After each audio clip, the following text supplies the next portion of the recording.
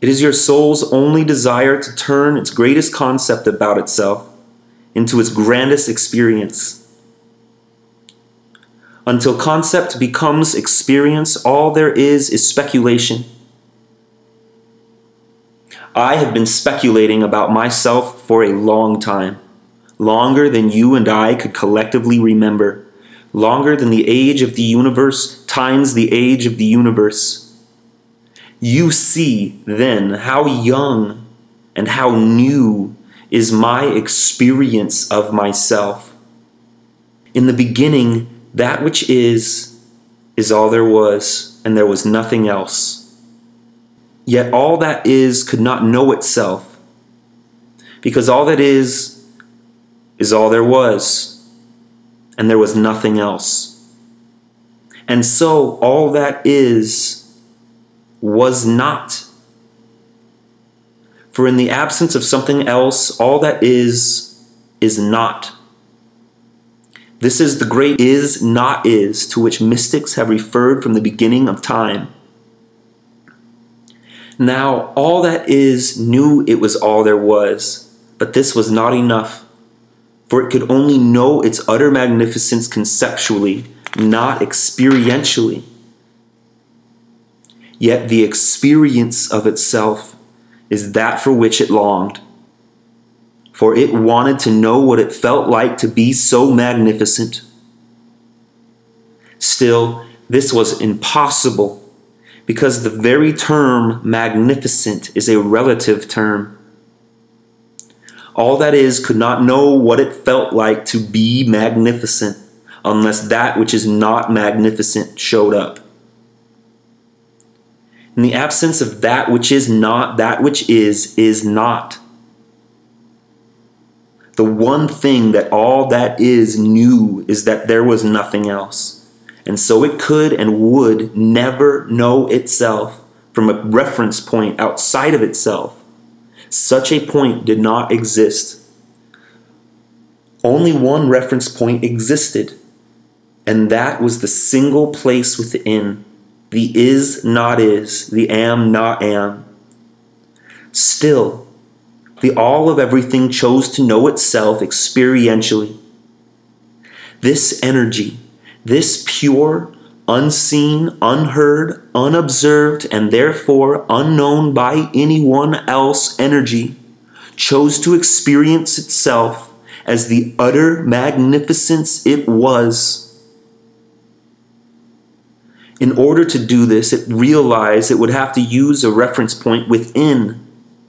It reasoned quite correctly that any portion of itself would have to be less than the whole, and that if it thus simply divided itself into portions, each portion being less than the whole, could look back on the rest of itself and see magnificence. And so all that is divided itself in one glorious moment. That which is this and that which is that. For the first time, this and that existed quite apart from each other. And still both existed simultaneously, as did all that was neither.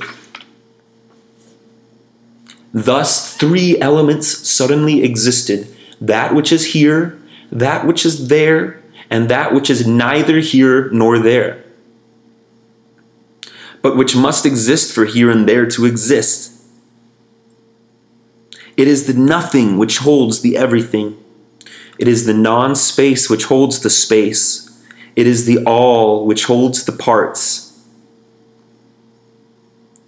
But I am all things, seen and unseen.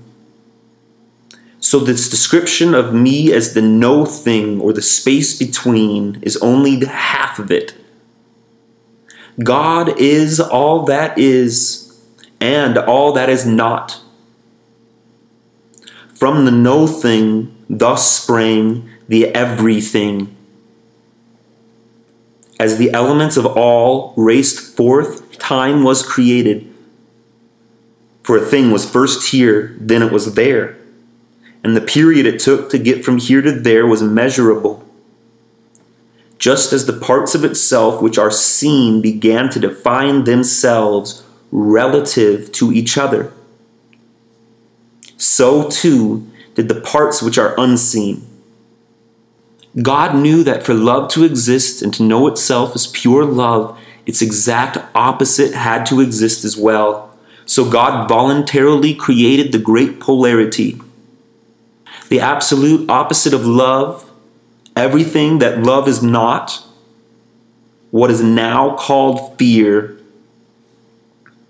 In the moment fear existed, love could exist as a thing that you could be experienced.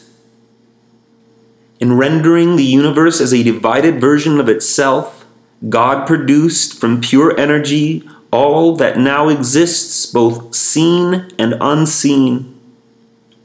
Not only the physical universe was created, but the metaphysical universe as well.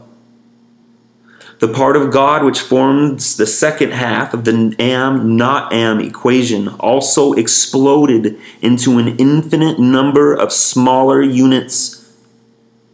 These energy units you would call souls. My divine purpose in dividing me was to create sufficient parts of me so that I could know myself experientially.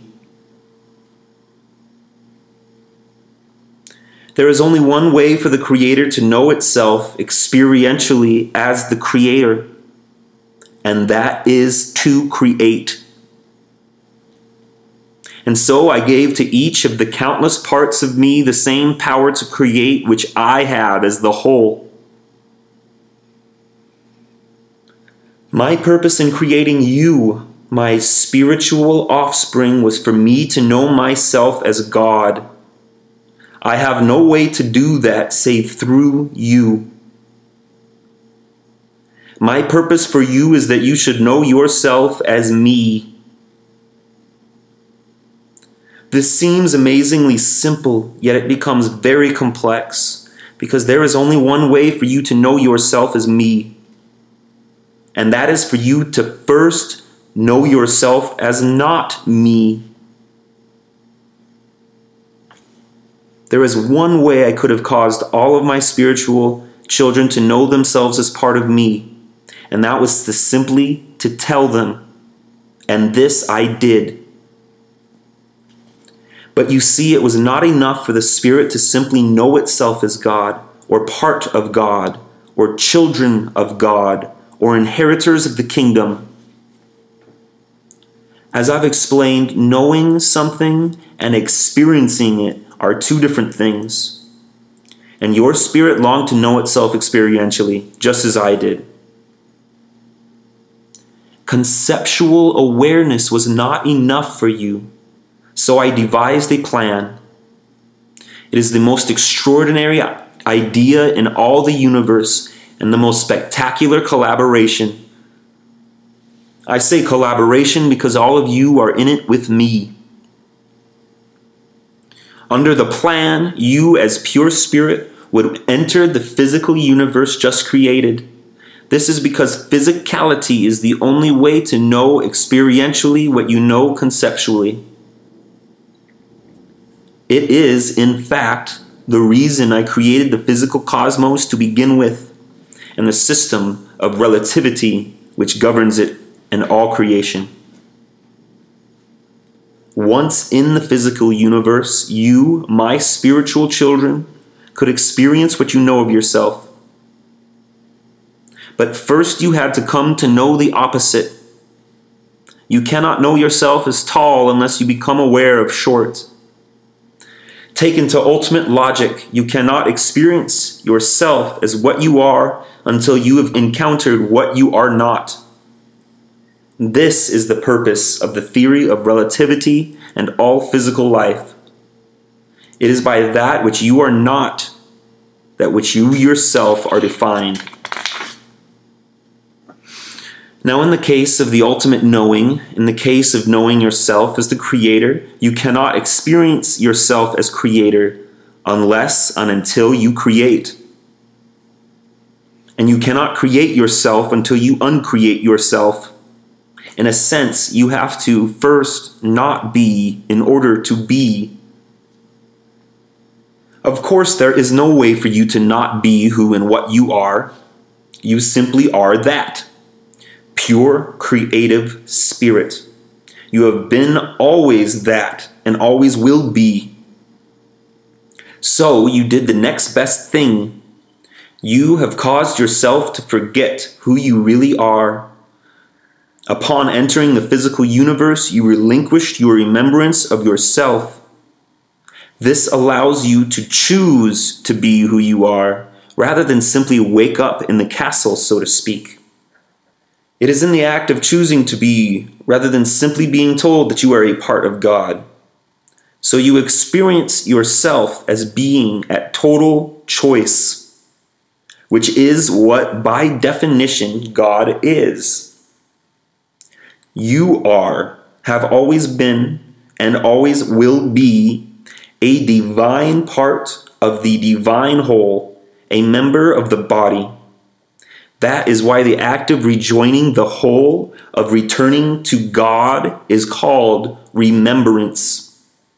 You actually choose to remember who you really are, or to join together with the various parts of you to experience the all of you, which is to say, the all of me.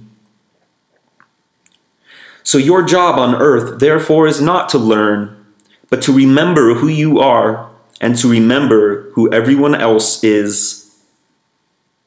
That is why a big part of your job is to remind others, so that they can remember also. This is your sole purpose. That is to say, the purpose of your soul. I do not show my love by creating only what you call perfection all around you. I do not demonstrate my love by not allowing you to demonstrate yours. And you cannot demonstrate love until you demonstrate not loving. A thing cannot exist without its opposite, except in the world of absolute. Yet the realm of the absolute was not sufficient for you and me. I existed there in the always, and it is from where you too have come.